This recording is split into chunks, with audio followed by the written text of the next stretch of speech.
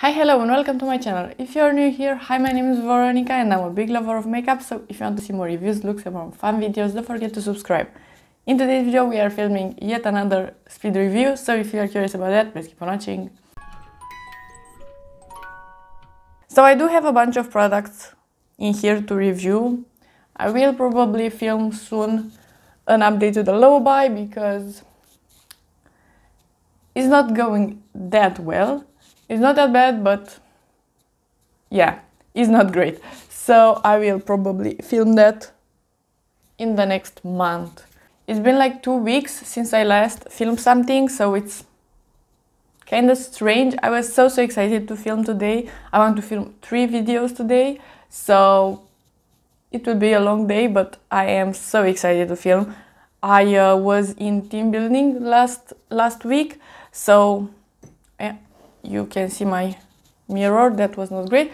I was in team building last week, so I didn't film anything, and the week before I did film a bunch because I had some days off after returning from Rome. For today's video I have a bunch of products, some really good ones, some really strange ones, or not, for sure not favorites. So let's start with hair products, and actually let's start with some candles because why not? So Bath & Body Works finally did open in Romania. I think we have 2 stores or something like that, and one is very close to me, which is amazing. So I bought some candles. I do really like good smelling things, so I decided to buy some candles. I have 3 in here. The first one that I bought was this one. This is Vanilla Bean. I love vanilla, it's one of my favorite scents. I am a simple girl, nothing too complex. It is what it is. Anyway, I really like vanilla, but I don't like vanilla candles. And I discovered that after trying other scents, and I love this a lot more. And the room smells very cozy, and I love the vibe. So yeah, there's a reason I didn't like candles before, because I was just looking for that vanilla scent, because I loved the smell before burning the candle, but while it was burning I didn't like it. So yeah, this one not my favorite. I don't recommend it. Don't love vanilla, so it is what it is. They are good candles in general, but I don't love vanilla candles, apparently. This one is my favorite, I think. This smells so cozy and so spicy. I love it. So this is again from Bath & Body Works, and it is the pumpkin clove one.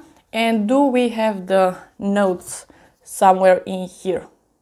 We actually have something. Clove buds. Have no idea what that is. Ground cinnamon, a pinch of nutmeg, fresh pumpkin. It smells delightful. I want to eat it. It's just amazing, and the room smells wonderful. And I actually did burn this one in this room. On the hallway it was smelling very nice everywhere. So great candle, I do recommend that one. And I have another one. This is berry waffle cone, and do we have the notes for this one as well somewhere in here? We have, let me try. We have sweet summer berries, golden waffle cone, and creamy vanilla. So this has vanilla, but because the other scents are present as well, this smells so yummy. That waffle cone is like a ice cream with a waffle and berries. So like a, I don't know, berry ice cream on top of a waffle. Something like that is this smell, and I love this one too. But for this season, this is great. And I am very happy to discover that I do like candles. I just need to pick the right smells. And yeah, my wallet is not that happy, but whatever. So I like the coziness and the mood, and I'm happy about that.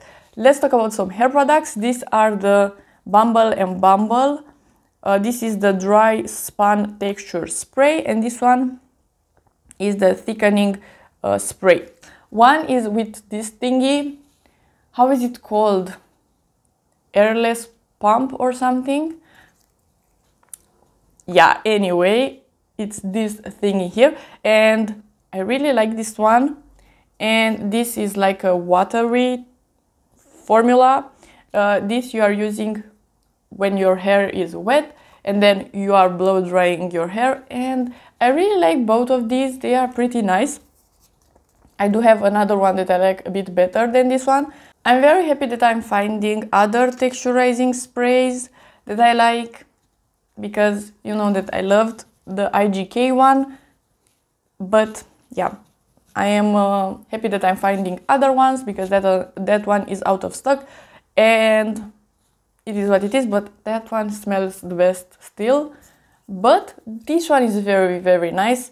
This is an airless pump as well. This is from Living Proof, and it's called the Full Dry Volume and Texture Spray. This is very nice as well. The thingy is very strong.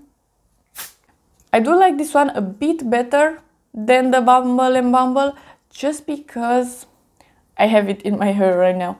My hair feels a bit dry and rough to the touch, which usually sounds like a bad thing because you want your hair to be smooth and whatever. But I like that texture because I can just do this thing and my hair is more voluminous and it's just textury, which is a good thing for somebody with very straight, pin straight hair. So yeah, I really like texturizing spray. Favorite thing this year. Very happy to try a bunch of hair products. I think my hair is improving. I love that. I am very happy. And my hair is actually a bit gray right now. It has still some purple in it, at least in the video, but it is very, very gray.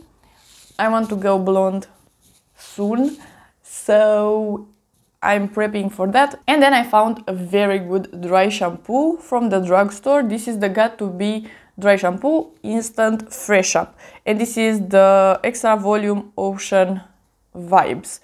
It doesn't smell like anything, it's just a fresh scent, which I would prefer something else in a dry shampoo, but this is so good. I really like it. I prefer the smells of the Batiste ones, but this doesn't have a white cast and it's so good. I really like it. It is like a medium to high cleanse, not the strongest one. The Batiste one for sure is not the strongest one out there either, but doesn't have a white cast, which is a big thing. This is better than Batiste. I said it. I think the Batiste ones are just a bit stronger, but this doesn't have a white cast, which is amazing. The Batiste ones have pretty major white cast. You can blend it, but it is still there. I love this dry shampoo. I'm almost out, and I think at some point I will repurchase it. It's very, very good. Let's move into makeup. I have a bunch of products and I am wearing most of them, and I have some thoughts. So let's start with a very good one. This is the Makeup Revolution Cream Bronzer, and I have Ultra Cream Bronzer, and I have the shade Light. I am wearing it today, just in here. It is very, very natural, a very, very good shade for me. This is amazing. First of all, it is from the drugstore, very affordable, and it's great. I will recommend this. It will be in my favorites. It's amazing, really. It is very, very easy to blend out. It's a great shade.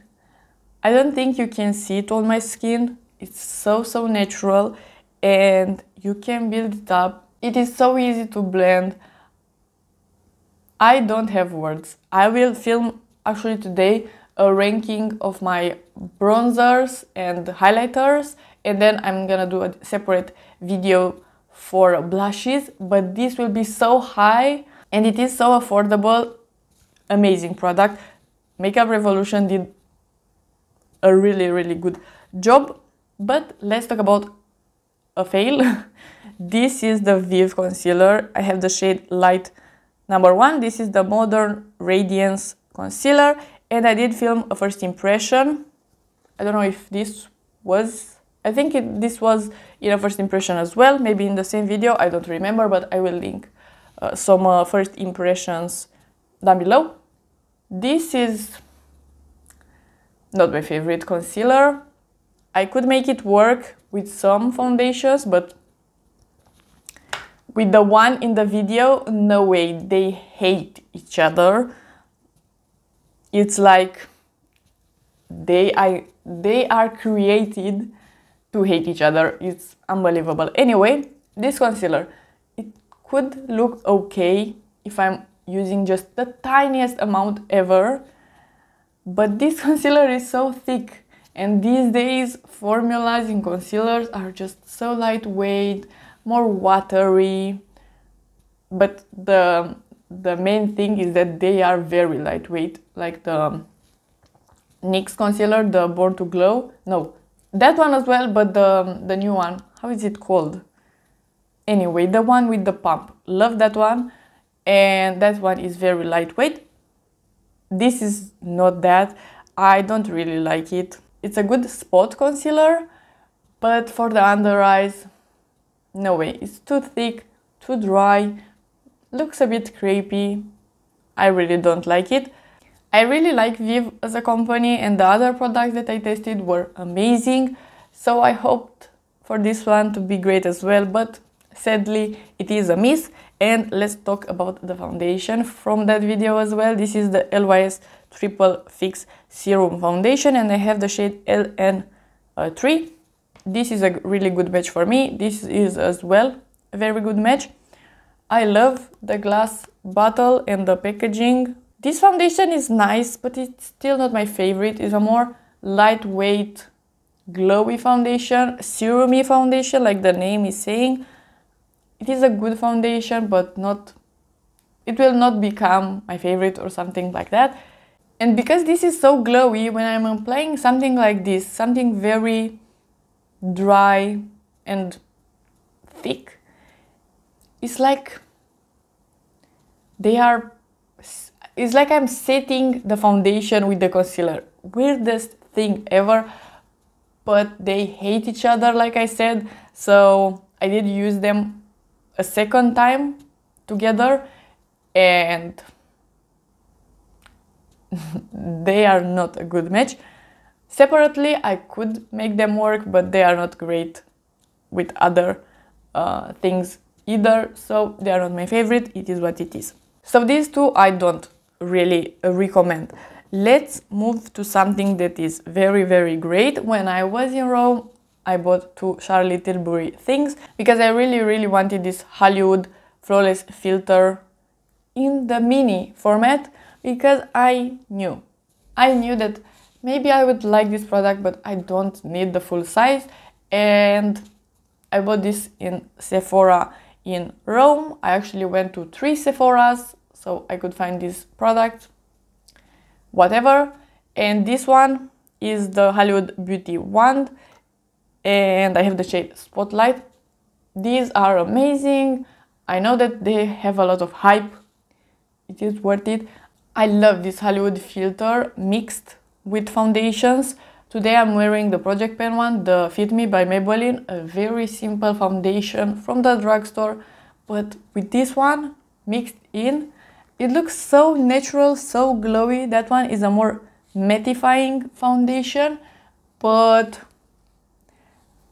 it looks so natural. I really like this one. It's really good, and I don't know if you can see already, but I have in here, like, you can see the glass, because I did use it a bunch of times. It is really great. And this one as well, I'm wearing it today. It is my only cream highlighter, so the comparison with others is a bit unfair, but you will see in the ranking that this is pretty high and it's so good. I really love it. I don't know, I didn't test other cream highlighters. No, actually that's a lie. I did test other cream highlighters, but I don't even remember. I think I tested one from NYX, but I didn't like it. So that's one, but I think that's the only one that I tested in my life. So this one is amazing. I really love it. And it looks so natural. Great product. They are worth the hype in my opinion. Let's move to something else for Makeup Revolution. This is the Super Dewy Liquid Blush and I have the shade Flashing for You. Unfortunately, I don't like this one. I'm wearing it today. I have on top a bit of the Pixie, where is it? Pixie Vitamin C blush. Love this one. And because this usually is a bit patchy on this cheek and this cheek only, I use that blush on top just to add a bit of color in some areas. It looks really nice right now, but it's not that easy to use. This bronzer is the easiest thing ever. It is damp proof. You can't mess it up, but this one is not that. I tested it with a brush and with a sponge and with my finger actually, and it's not that easy to use. It is easy to blend, but it gets patchy, and if you get some patchiness, you will not be able to fix it with this product. You will need a powder product. Next, let's talk about the thing that I have on my lips. This is the Makeup Forever Rouge Artist Forever Matte, and I have the shade 192 Toffee at All Hours. I do like this one. It looks really nice on the lips, but you need to know that this is not a moussey formula. This dries down completely and it looks really nice. It can become a bit dry in a few hours, but it's not uncomfortable. I'm very happy that I bought it. It is a really nice color and I do like it. So you need to know, if you don't like formulas that are drying out completely, you will not like that. And another thing for lips, I did buy the Fenty eyes. I was too curious. I do really like the Fenty formula and I wanted to see if this is similar to the Huda Beauty icy thing that I don't really like, and sadly this is a bit similar. This smells again like mint, but I don't love this smell. I prefer the Catrice ones. It is what it is. This is a bit painful as well. It's a lot more cooling than the Huda Icy one, but it is still painful, which I don't appreciate. So I prefer the Catrice ones. I will recommend those. And yeah, then I have a mascara. This is the Essence Another Volume Mascara, just better. Don't love the name. I am wearing it today, but I do have lashes, so in here you can see. I'm a bit confused with mascaras at this moment because a lot of mascaras just look nice. It is the mascaras or it is my own lashes, because I don't want to brag, but I do have pretty long lashes. I'm very happy that I have these kind of lashes. So most mascaras look at least decent on my lashes. Essence does mascaras really good in general. This one is not an exception. I do like this one. It's not better than the pink tube of the Essence Lash Princess. I think that one is my favorite. The only thing that is very strange about it is that when you apply it, it doesn't seem like a wet mascara, but it takes so long to dry, which is very annoying because when I'm applying lashes, the mascara is still a bit wet. Very annoying, I need to wait a pretty long time. Don't like that, so it is a decent mascara, but again, I will recommend the Lush Princess line. It's just better. And the two last products are palettes, and I have the Natasha Denona My Dream palette. This is not really my dream palette, but that's the name. It is very beautiful. I am wearing this one and the other palette as well today. Very beautiful. The formula is good as always. It is a more neutral palette with some purples. This multichrome, it is really great. What can I say? I really like this palette. It's very, very good, but it's not my favorite Natasha Denona palette. If you have a lot of palettes from her, I don't think you need it, but I am very happy to own it. And the other palette, we have the Illamasqua Exerimental Artistry, oh god, that word again, artistry palette, and this is a rainbow and it is full mattes. Of course, I don't love that. I love some mix of shimmer and mattes, but this formula is pretty good. It's a bit too dry in my opinion, but you can make it work. It's a decent formula. I would grade it like a 7 or something like that. If Natasha Denona is like a 9.5, let's say, I'm keeping a 10 just in the air. But if this is a 9.5, this is like a 7, something like that.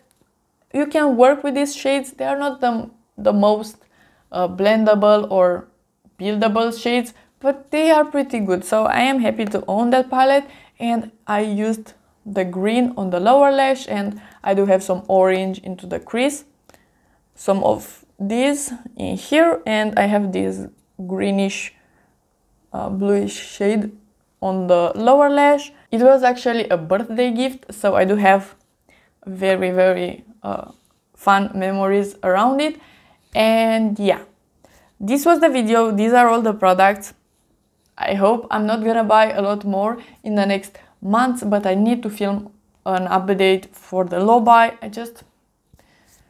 I don't know, I am a bit annoyed by the low buy and by myself, which is not a good spot. Makeup should be fun, not annoying or frustrating, so I feel like I need to film that. So if you like this video and you want to see more from me, please subscribe and give it a like, and I'll see you next time.